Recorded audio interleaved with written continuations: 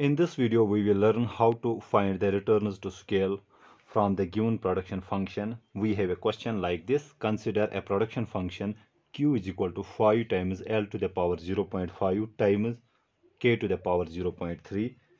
Q is the output, L denotes the units of labor, and K denotes the units of capital. We have to find out whether this production function reflects increasing returns to scale, decreasing returns to scale, constant returns to scale, or none of the above. Okay, so what we are being given? We are being given a simple Cobb production function like that. Q, which is output, is a function of, that is 5 times labor raised power 0.5 K to the power 0.3. Okay, so first we will explain it, then I will give you a shortcut formula to find out the return to scale. Okay, so if this is our production function, what will we do? Let us increase labor and capital by factor, let us say lambda. Okay, let me write it here. So increasing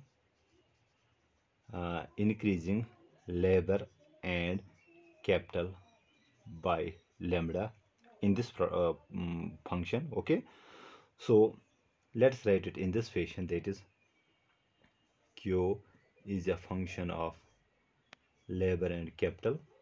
Okay, if I increase labor and capital by lambda, then our new production function q dash will be equal to f of, so in place of L we have lambda L, in place of K we have lambda K. Because we are increasing both labor and capital by same factor, that is lambda, so our new production function will be 5. So in place of L we have lambda L raised power 0.5 times, in place of K we have lambda K, so we have lambda K raised power 0.5. Okay, now solving this out, so we can write it in this fashion. So we have 5, so this will become lambda raised power 0.5 if I expand it, and we have L to the power 0.5. Symmetrically here we will have lambda raised power 0.3, sorry, it is here 0.3. okay, so K times raised power 0.3. okay, further manipulation will give us, we have 5, so lambda raised power 0.5, lambda raised power 0.3. Since bases are same, we can add up the exponent, so I can write lambda raised power 0.5 plus 0.3. okay, then we have L to the power 0.5 times K to the power 0.3, and this will become, so 0.5 plus 0.3 is 0.8, so I can write it in this fashion, lambda raised power 0.8 5 times L to the power 0.5 times K to the power 0.3. okay, and here you can see this is our original production function.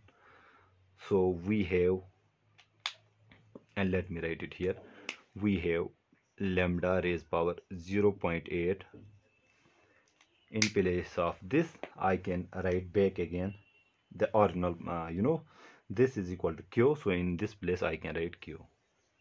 okay, here you can see one thing, this is our original production function. Now Q dash here is equal to lambda raised power 0.8 times Q.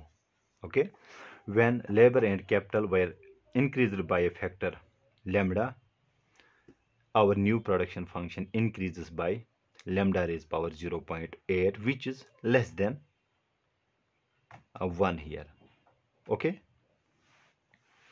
so we can see when we have increased L and K by lambda, our production function is increased by less than lambda here. okay, we have lambda raised power 0.8, that means this will exhibit a decreasing returns to scale.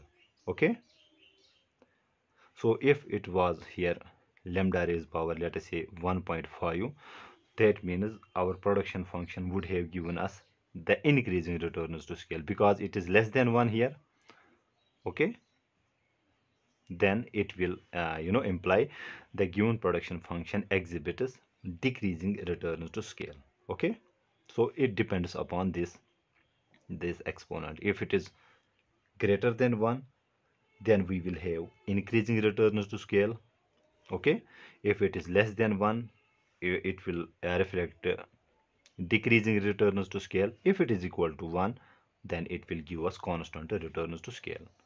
Another thing is the shortcut that I promised is that if we are being given the Cobb-Douglas production function, to find out whether it exhibits increasing returns to scale or decreasing returns to scale, we simply see the exponents of the factors. Okay, if the sum of exponents of factors is greater than 1, okay, let us say this is, let's write it in the standard fashion. Let us say we have q is equal to a k to the power alpha l to the power beta. Alpha and beta are the output elasticities of capital N labor. If alpha plus beta is equal to 1, so we will have constant returns to scale. If alpha plus beta is less than 1, we will have decreasing returns to scale. If alpha plus beta is greater than 1, we will have increasing returns to scale. Okay, so in place of alpha we have, this is our alpha, this is our beta. Here you can see we have 0.5 plus 0.3, which is 0.8, which is less than 1, so it will exhibit decreasing returns to scale. I hope I make myself clear in this video. Thank you.